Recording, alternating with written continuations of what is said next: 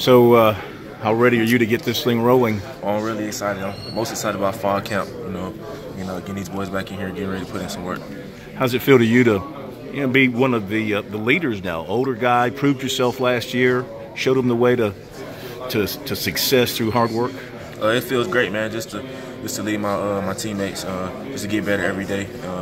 And having them looking up to me is a big thing because I got to be on my A game at all times. But it's good. What do you envision your role being? I mean, I know you're a buck, but Muschamp said you might play some true defensive end as well. Do you think you might move around a bit more this year?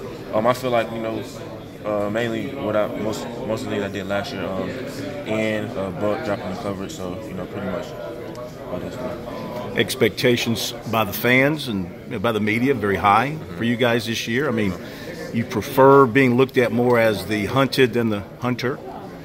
I love being the underdog. That's like one of my biggest things.